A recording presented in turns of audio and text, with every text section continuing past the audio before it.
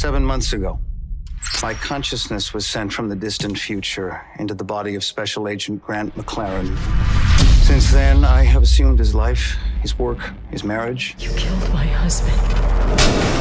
In truth, I am Traveler 3468.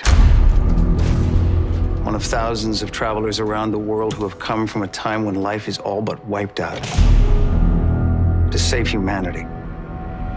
To change the path. Special Agent Grant McLaren, the FBI is now a governing body over the Traveler program. I, Special Agent Joanne Yates, will act as your designated liaison. You want to look over my shoulder? Fine. Just so long as it doesn't interfere with my mission to save the fucking world.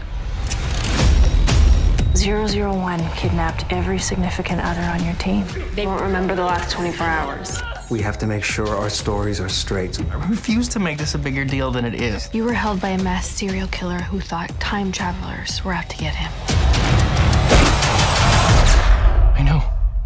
Isn't that the stupidest thing you ever heard? I studied you guys, the missions you did. Your team pulled off some serious shit. And nothing got better. With every new change, the director chooses the best path. The director will overwrite you the moment that you are no longer viable. We are faction. I know that you see us as the enemy, but we want the same thing. The future needs us to work together. Good faction. We can't trust them. You can't go ahead with this. I really need you to believe we're on the same side.